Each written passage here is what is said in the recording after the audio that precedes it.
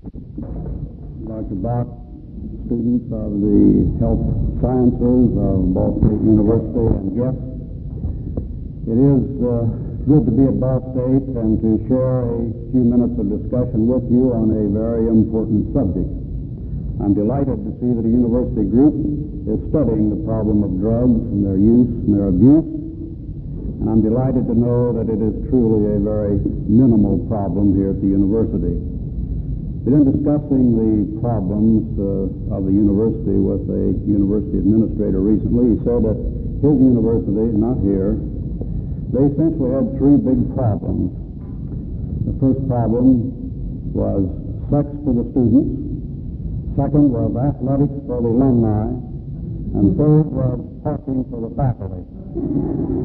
Now, here I don't know about number one. And I'm sure that number two is always a problem, and number three is not only a problem for the faculty, but even for the visitors, as I found out this morning in trying to find a parking place. I like to follow the old adage that no speech is entirely bad if it's short enough. Now, I've been assigned a topic, and the length of time, so you're sort of a captive audience. I came here to talk, and I guess you came here to listen, and I hope we get through at the same time.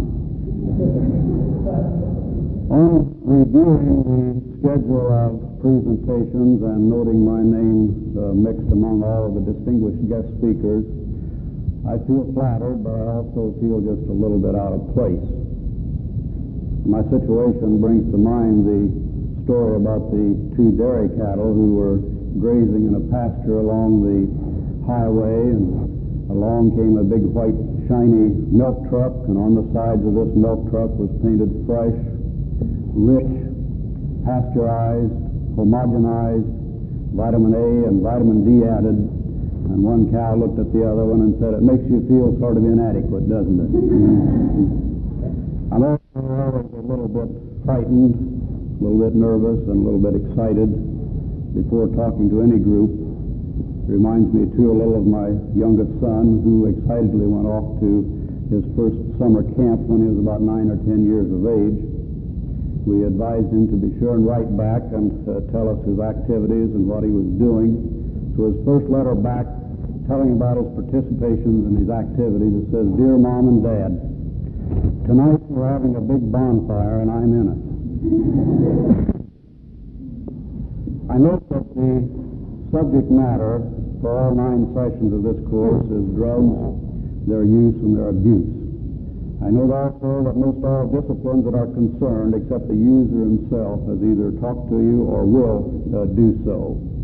Such a condition does threaten repetition, but the diversity of speakers probably ensures that little repetition will occur, or at least if it does, it will be approached from a slightly different angle. I'm at a handicap, appearing about 2/3 of the way through the course and not having heard what my predecessors at this microphone have said. My assigned part in the discussion on drug dependence and abuse is medico-legal conflict. Now, this sounds real good, like I'm sort of a specialist in the field, like the rest of the speakers participating in this seminar, but believe me, I'm not. I'm simply a country doctor and a general practitioner who has an intense interest in the field and in good government, and simply am trying to do something about it. Speaking of a specialist, reminds me also of one of my upper-class patients who called me the other day, and he usually bypasses me on the way to a specialist except for the common things that are incurable, such as the cold and so forth. But this time he needed a special type of advice. He said, "Doc, I've got a problem. I don't know where to go." I said, "Yes, Frank, what's on your mind?" He said, "Well, when I cough, my prostate hurts. Where should I go, to a lung specialist or to a urologist?"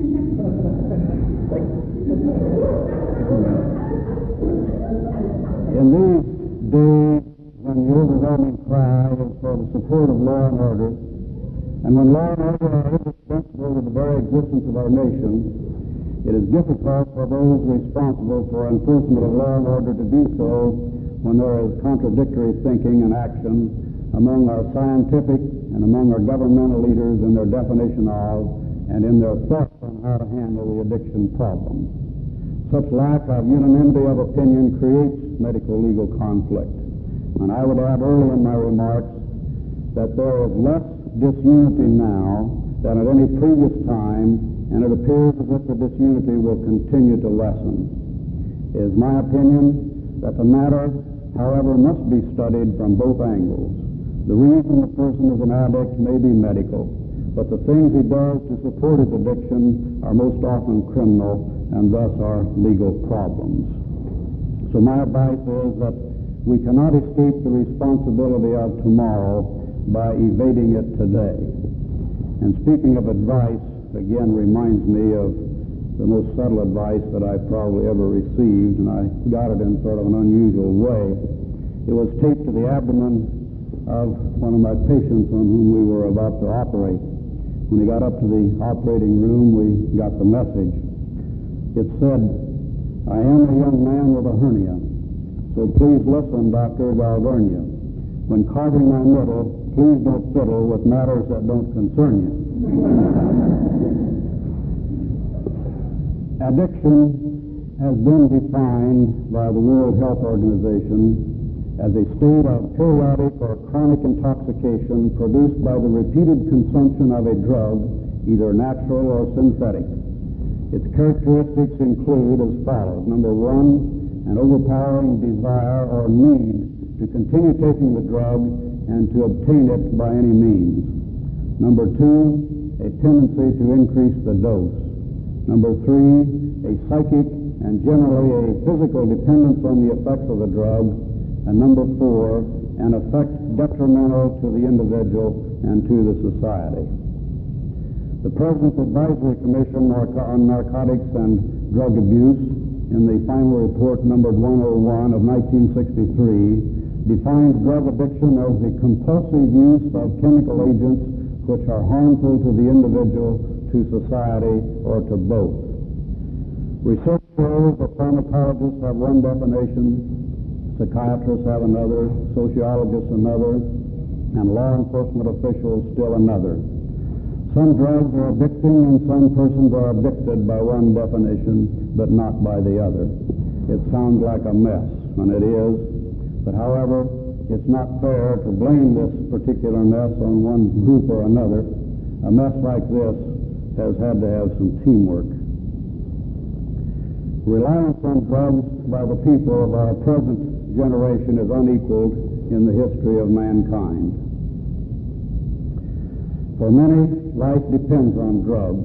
There are pills to calm us down and pills to pep us up, pills to help gain weight and pills to help us lose it, pills to avoid consumption and pills to help it. Drugs are, however, two-edged swords. They may save lives as well as wreck lives.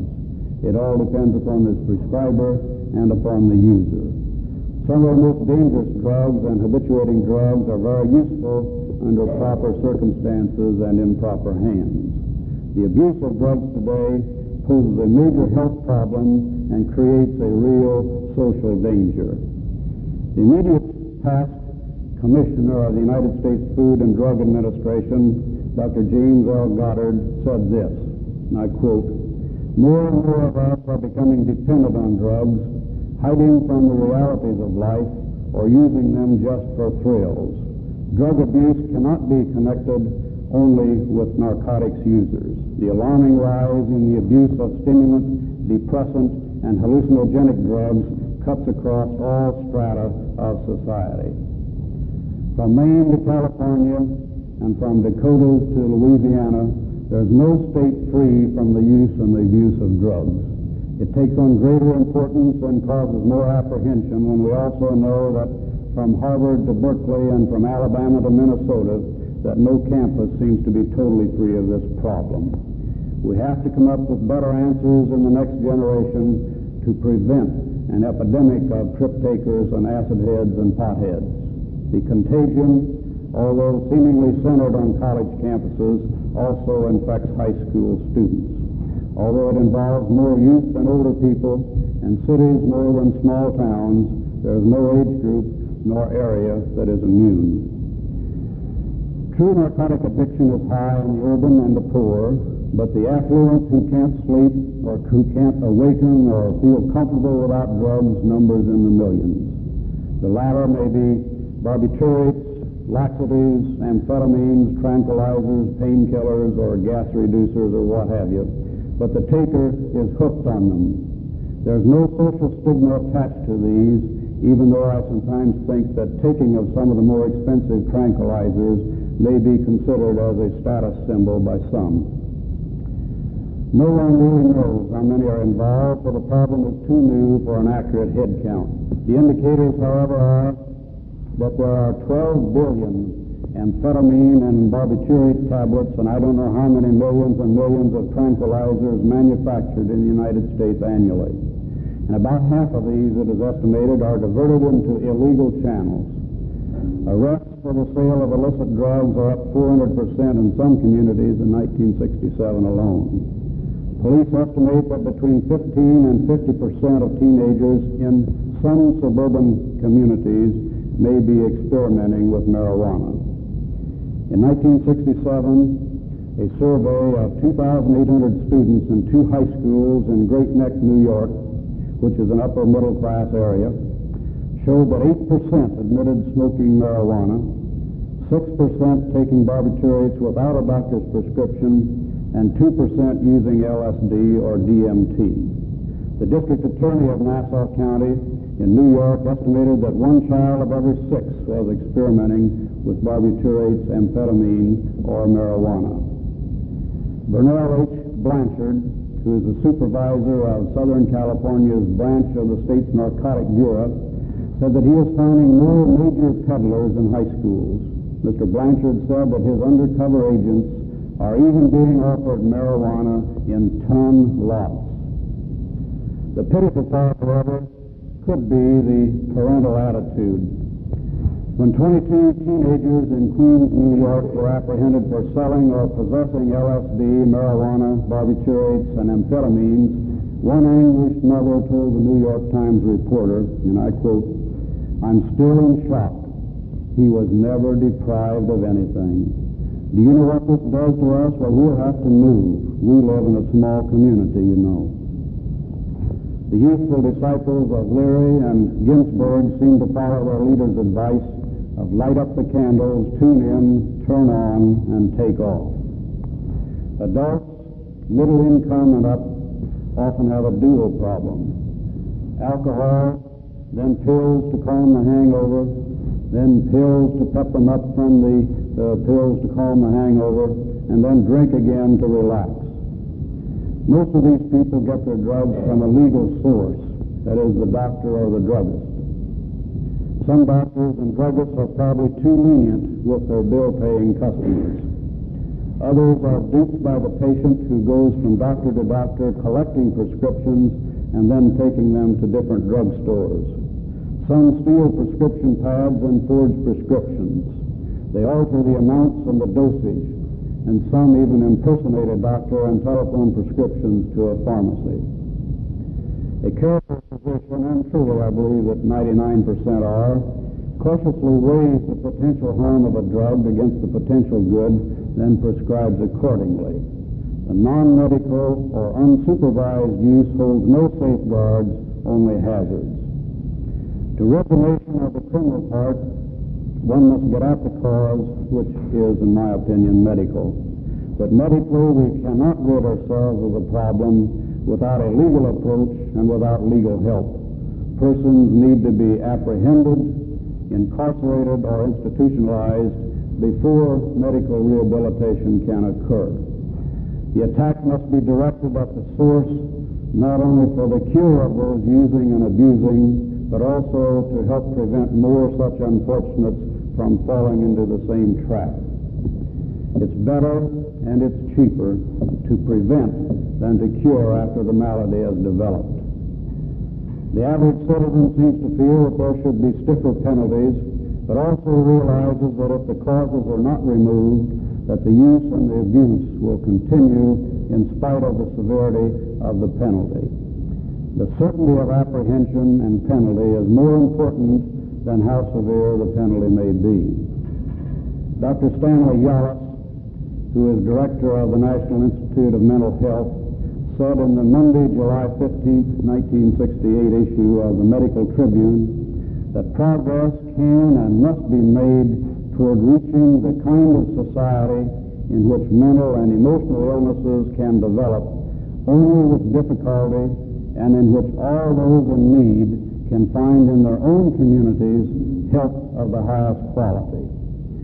He told the House Appropriations Committee that while the task remains formidable, we take pride in our successes to date and inspiration from the importance of our activity. At the end of 1967, he noted that resident patients in mental hospitals over the United States numbered 426,000. This amounts to 26,000 fewer than just a year earlier, and 133,000 fewer than in 1955, the year when the downward trend began.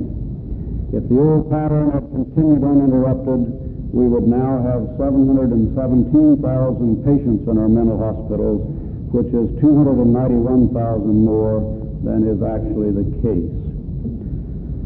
Forgive me for throwing in a little story here and then, but I don't want it to get too dull. I heard a good story the other day about a mental patient.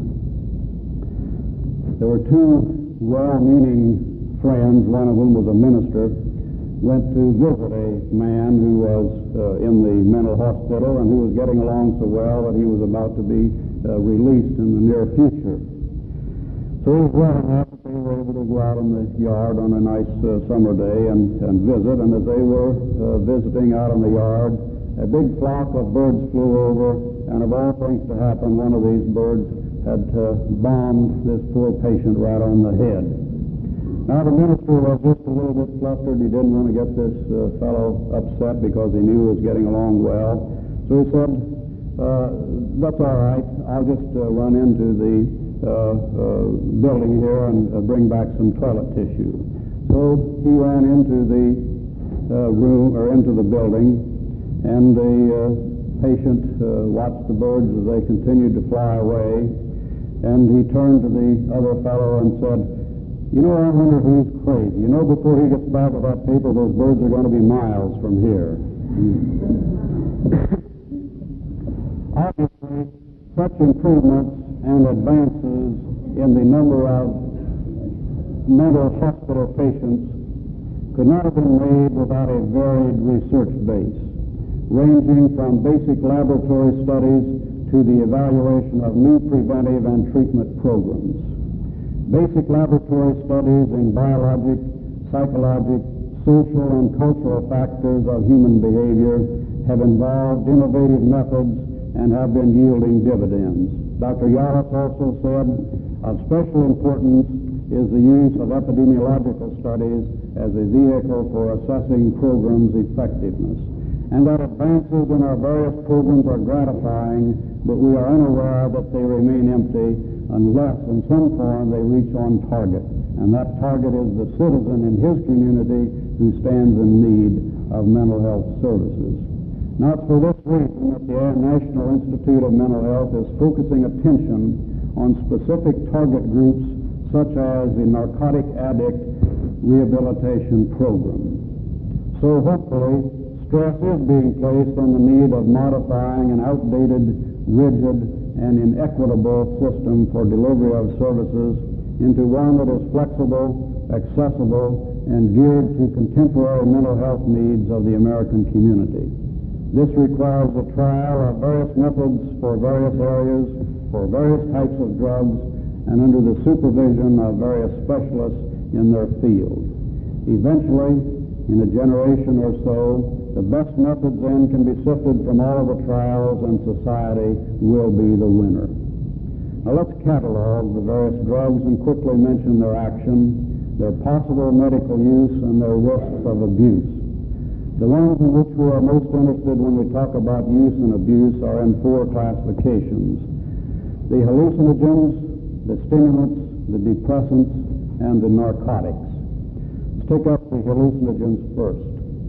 This group of drugs, emerging from relative obscurity, has provoked more controversy and has attracted the attention of more people than any drug in history.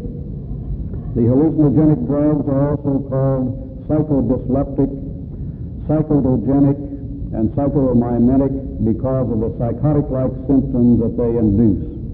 They are also called psychedelic, which simply means mind manifesting.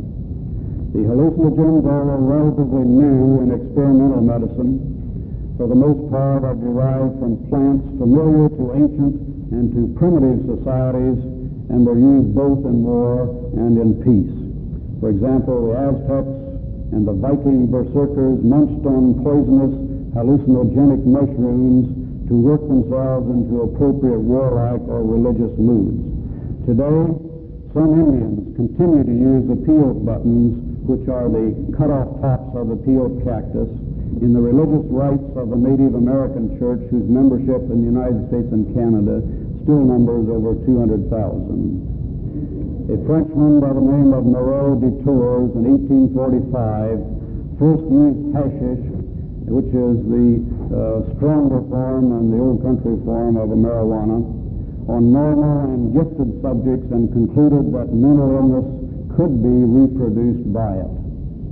The hallucinogenic effect of LSD was discovered accidentally in 1943 by a Swiss chemist named Alfred Hoffman. The various hallucinogenic drugs that we will talk about are 5 in number. Number 1 is marijuana. The nicknames for that are pot, grass, and boo, B-O-O. It has no medical use as far as I'm concerned. It causes altered perceptions and impairs the judgment.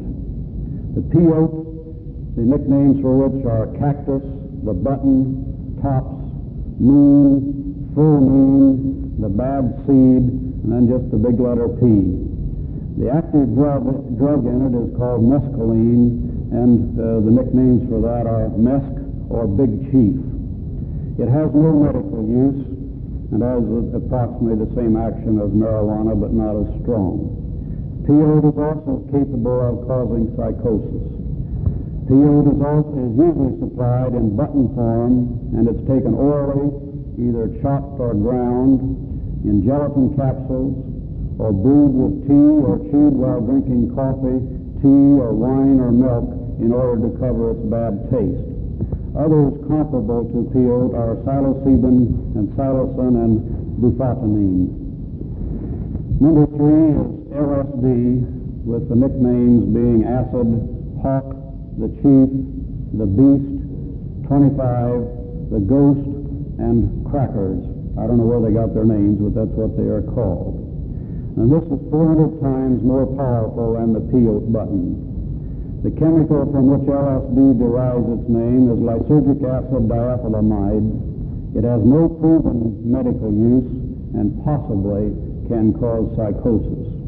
It can also possibly alter chromosome anatomy. The dangers of adverse reaction appears greater in the emotionally unstable and the psychopathic persons. Yet these are the very ones who seem to be attracted to its use. The fourth is called DMT, and the chemical for that is dimethyltryptamine, and it has approximately the same description and toxicities as LSD. A fifth one and a newer one is called STP, and this is an unidentified chemical, but suspiciously it has received its name from the oil additive with the same name, which these initials stand for scientific treated petroleum. It has about the same properties as LSD, except its action is more intense and that it lasts for 3 to 4 days, so is therefore much more dangerous. The second group are the stimulants, and there are 4 or 5 of these. Number 1 is cocaine, medically used as a local anesthetic for mucous membranes, especially in the eye and the nose and throat. Number 2 is benzodrine, commonly called bennies, and it is used in the treatment of obesity simply because it does reduce the appetite. It's used also in narcolepsy, in fatigue, and in depression. It can cause nausea, high blood pressure, irritability, confusion, delirium, and the most dangerous part, it makes a person more aggressive. Number 3 is dexedrine, commonly called Dexies, copilots, or pep pills, and it has essentially the same description and uses and toxic symptoms as benzedrine. The 4th is methadone, and it has a nickname of crystals or pep pills, and it is essentially the same as the dexedrine and benzedrine. The 3rd classification are the depressants, and these are divided into the barbiturates and the non-barbiturates. Of the barbiturates, the main ones that are involved are called nimby, and the common slang name is yellow jackets because the color of the capsule is yellow. It does have a medical use as a sedative. It can cause an overdosage, incoherence, depression, and respiratory arrest, and eventually death. The 2nd is seconal. Its common name is redbirds because the color of the capsule is red. It has the same uses and the same toxicity as nembutal.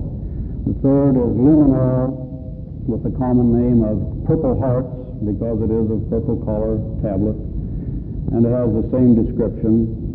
And the 4th is amytal, with the common name blue heavens because of the color of its capsule, and it has the same activities and toxicities as the others. Of the non-barbiturates, we'll mention just 3 or 4: Miltown or Equinal, Dorabin, Librium, and I suspect many other of the tranquilizers. And in overdosage, they have about the same toxicities as the barbiturates. The 4th big classification is the narcotics. Number 1 is opium, and it does have a medical use for pain. Its overdosage will cause a loss of appetite, temporary impotence, and central nervous system depression. The 2nd is morphine, which is a derivative of opium, and it has the same description. The 3rd is heroin, and it is not used medically, but has the same type of toxicity.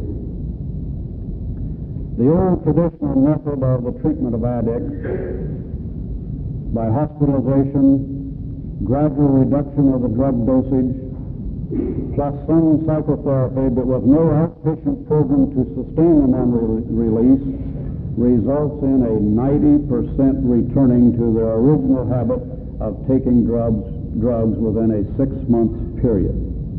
These figures are from the United States Public Health Services Narcotics Hospital in Lexington, Kentucky. But rapidly becoming known as the best method of treatment is that used in California. Thousands of addicts have kicked their habit and are returned to society and as normal and useful citizens as a result of the largest treatment program ever undertaken in the country.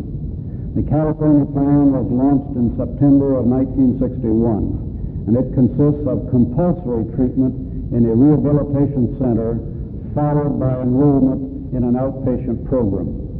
The rehabilitation center is located at Corona, which is about 50 miles from L.A., and is technically a penal institution.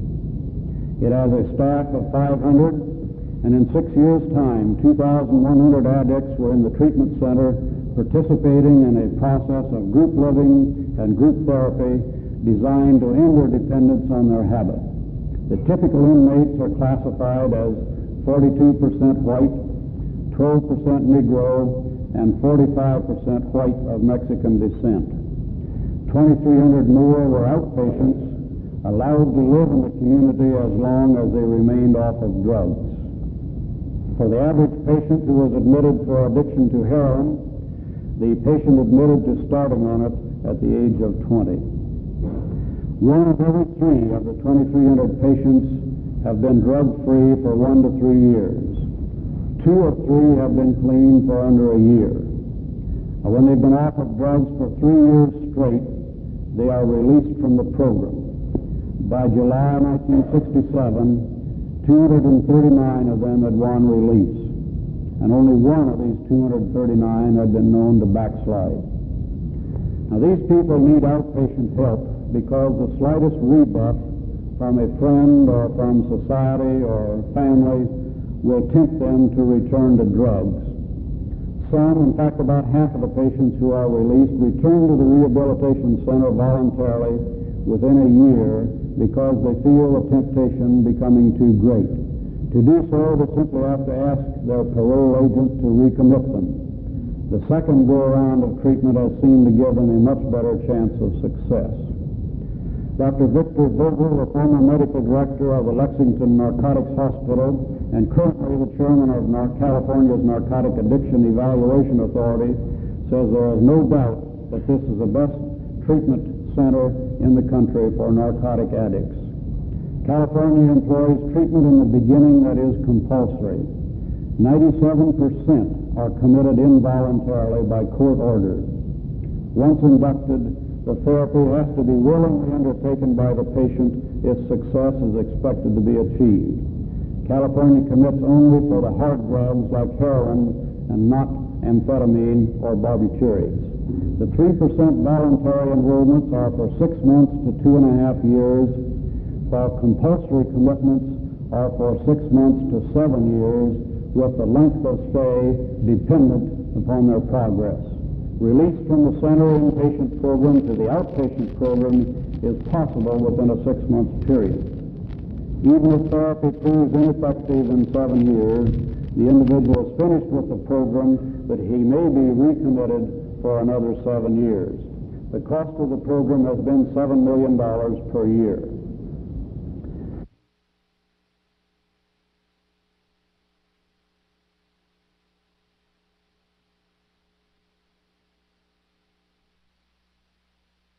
Commitments are for 6 months to 7 years, with the length of stay dependent upon their progress.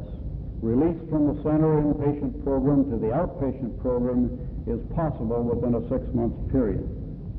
Even if therapy proves ineffective in 7 years, the individual is finished with the program, but he may be recommitted for another 7 years. The cost of the program has been $7 million per year. The rehabilitation center does not have to face the problem of withdrawal symptoms because the patient has already been through this while he's in the hospital or while he's in the jail awaiting commitment. The problem then is to deal only with the psychological addiction. This is accomplished by trying to change his way of life and by each patient helping the other through group therapy, through mobilization and strengthening of his willpower and his desire, so that he will not weaken even under stress. For the many who are illiterate, classes are provided. Vocational education is taught, and preparation for life in society is stressed. When a patient is progressed adequately by showing self-control and self-awareness, the staff recommends him for outpatient program, but only after the patient appears before a 4-member narcotic evaluation authority. Before he leaves for this outpatient therapy, a job has been secured for him, living arrangements in the community approved, and a parole agent has been assigned. Halfway houses are available in Los Angeles where those who have just been released may stay for a few months. The parole agent checks with the patient once a week to make sure that he is avoiding the on-the-street temptation and that he has truly overcome his habit. The patient attends a weekly outpatient group session and frequent medical exams to make sure he has not reverted to narcotics. New York State studied the California program and was impressed sufficiently enough to adopt a similar program that started just last year. A federal program along the same lines passed Congress in 1966, apparently with the idea that rehabilitation on a large scale can work if it is properly endowed and sponsored. An interesting aside is rather than medico-legal conflict, that there may develop government versus private treatment conflict in the treatment of narcotics users. An incident I'll tell you about happened in this California method of treatment. Time magazine of July the 12th, 1968, tells about an apparently excellently run private institution called Synanon, S-Y-N-A-N-O-N, which is located in Santa Monica, California. It's a halfway house for narcotics users, and it's based on a combination of self-help, trust, and group therapy, and it boasts that as few as 20% of their patients suffer relapses compared to 90% of drug addicts at federal hospitals. So successful is Synanon that 5 affiliates have sprung up over the country. Nonetheless, California's narcotic agents raided Synanon and removed 2 of their 700 voluntary inmates. These 2, however, happen to be on parole from the California Narcotic Rehabilitation Center. They were taken to a nearby narcotic center and they were ordered to take tests that would tell if they were actually clean. California law does stipulate that narcotics parolees are subject to periodic surprise testing. On the advice of Synanon's lawyers, the 2 refused to submit to the tests, so they were sent back to the state rehabilitation center at Corona to serve out their full terms. Synanon has been putting on a campaign to establish complete jurisdiction over its patients, totally free of state control. The California Court of Appeals has said that the state authorities could not prevent a parolee from living at Synanon and could consider Synanon's program as the equivalent of surprise testing. President Hearst of Synanon argues that the morale of every Synanon resident has been damaged by the state's action. He said, and I quote, "Morale here is very important. You've got to bare your soul, rebuild your whole personality in a demanding 2 or 3 year process. For it to work, you've got to feel completely safe." In the Journal of the American Medical Association of July 15, 1968, Dr. Leon J.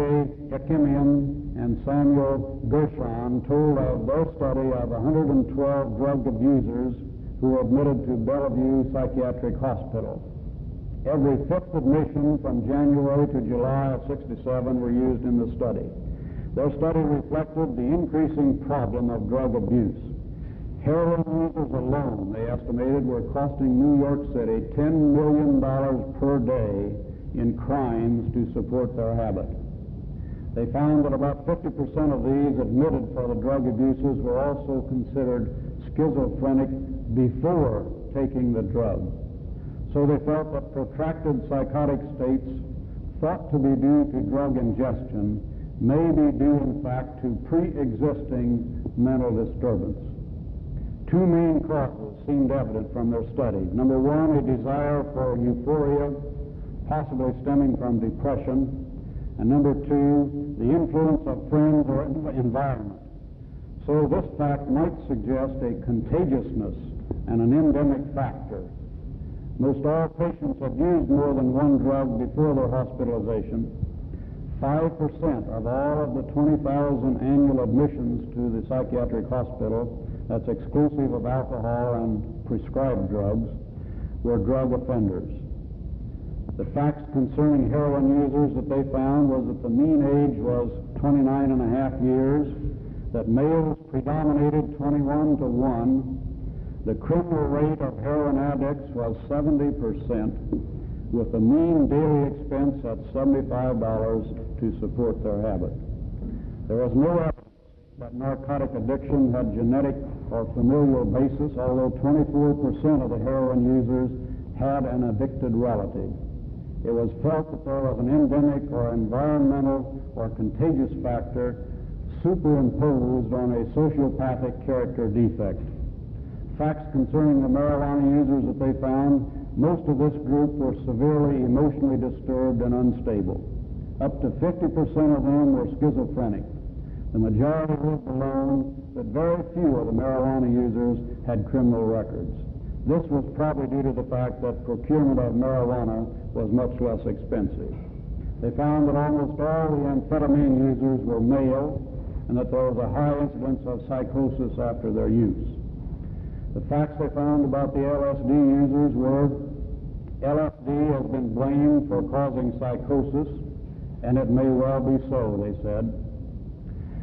But they found that many of the LSD users were schizophrenic before taking LSD. So the question of which comes first is the problem in many instances. In addition, to confuse the picture, many of the LSD users, in fact 40 out of the 47 of the LSD users in this particular group, had taken marijuana amphetamines or heroin in large amounts before ever taking LSD. So the issue is really obscured.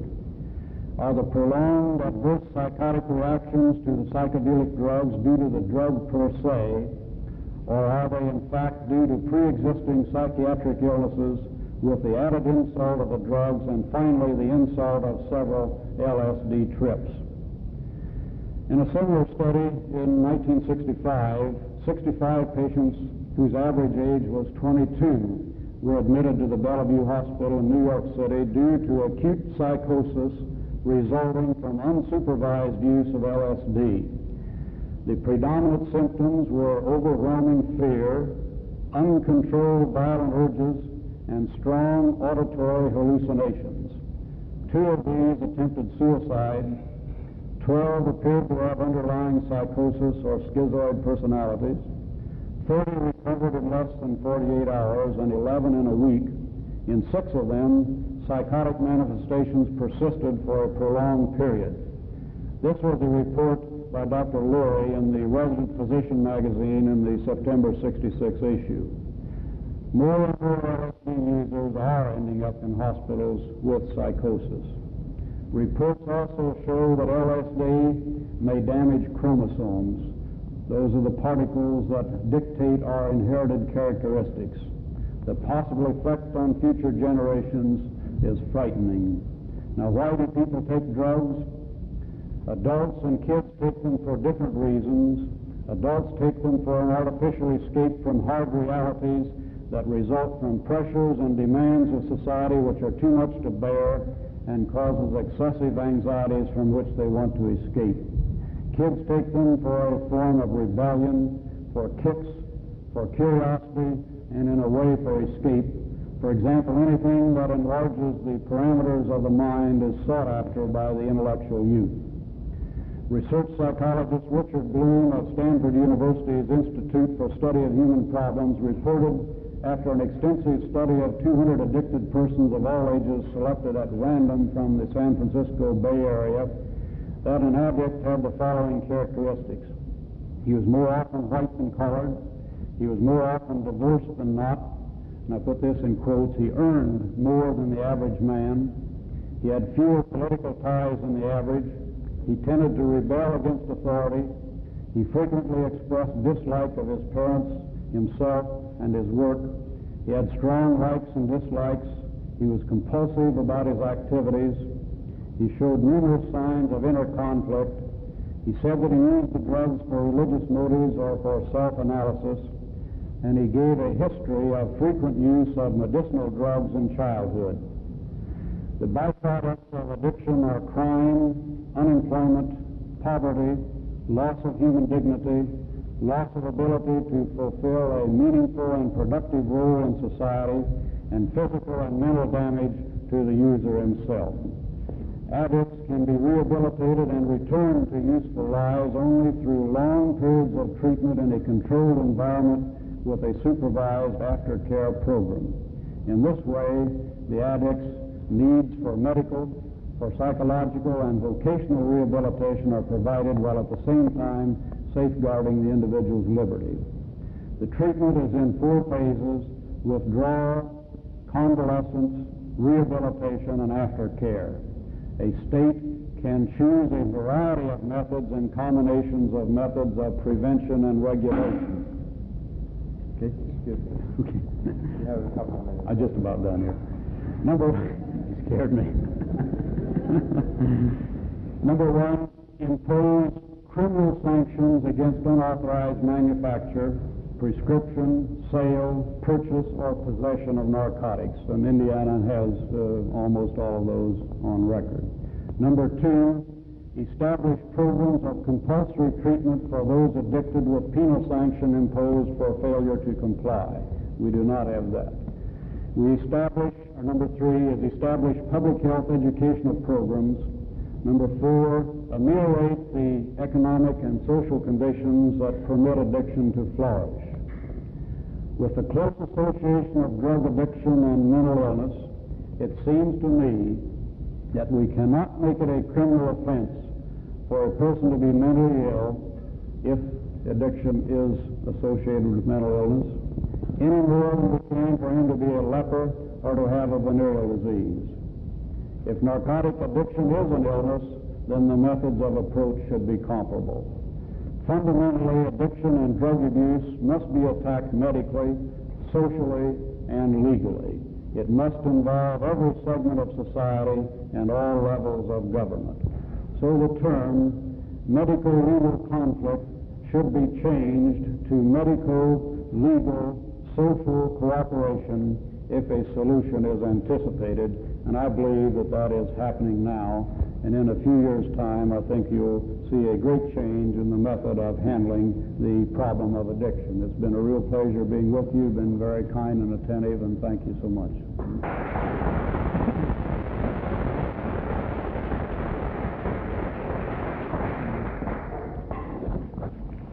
Those of you who would like to raise a question to Dr. Bowen. Dr. Bowen, how do you feel about labeling drugs of abuse on prescription by a physician?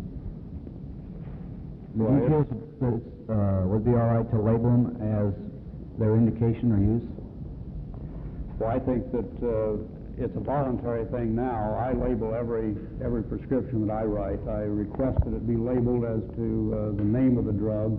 That has two reasons for it. I think the patient knows what he's taken, and second, when they call back and say that little red pill is causing such and such a symptom, or you think I can have a refill of it, and I say, well, look on the bottle and tell me what the little red pill is, and it makes it a lot easier for me too. But I think that they should all be labeled. I don't know that it has to be a law to do it. I don't think the problem is there really. Did you have a specific instance in mind that? Yes, I have in mind particularly drugs of abuse, where they may not know they are drugs of abuse, and if a person knew they were drugs of abuse and had them in the medicine cabinet, they might be more careful how they were available. Well, I think that most physicians, just through ethics alone, will prescribe the drugs with or medications with these type of drugs in them in very small amounts, so that they will be used very, very cautiously and probably not be left any left over. However, I'll admit that you could probably go in 10 medicine room or bathroom cabinets and find perhaps a legend drug in 2 or 3 of them, and it's a matter of cooperation between the druggist, the patient, and the doctor on making sure that they don't have too much of an oversupply. On the sleeping pills, I think they should all be labeled. You mentioned that the average age at this hospital was 20 when they first began using drugs. Was this That was like heroin? That's heroin. What was the average age for the beginning of using any type drug which may lead to addiction? I can't give you that exact figure, other than I believe I stated that the mean age of all of the drug abusers that were admitted was 29 and a half. So I would assume that heroin was one of the drugs that they began to using earlier.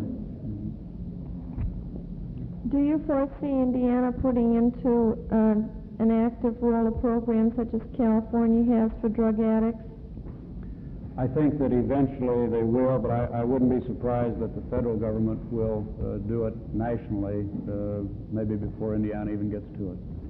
Right now it's sort of a voluntary thing in Indiana. I think, as Judge Cox mentioned, if he has a drug abuser in front of him and he is ready to sentence him, I think that the sentence can be set aside if he promises to be admitted to a psychiatric hospital for treatment.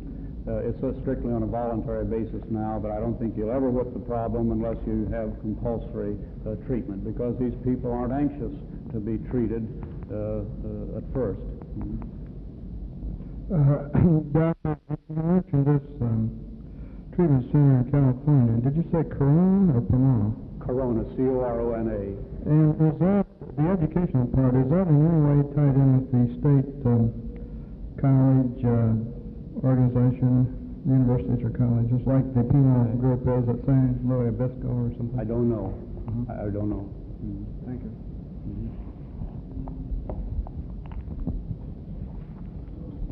Dr. Bowen, I was wondering about per person cost of the California plan.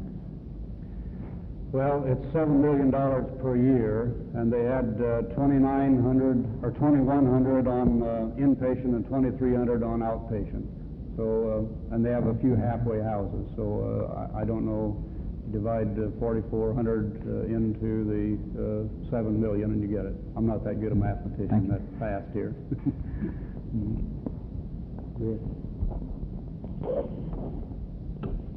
Who pays for this hospital? Is it state supported or? Right out of the taxpayer's pocket. Any other questions? Well, Dr. Bowen is going to stay with us for lunch, so for any of you that would like to talk with him further at that time, we stand recessed until 1 o'clock. Thank you.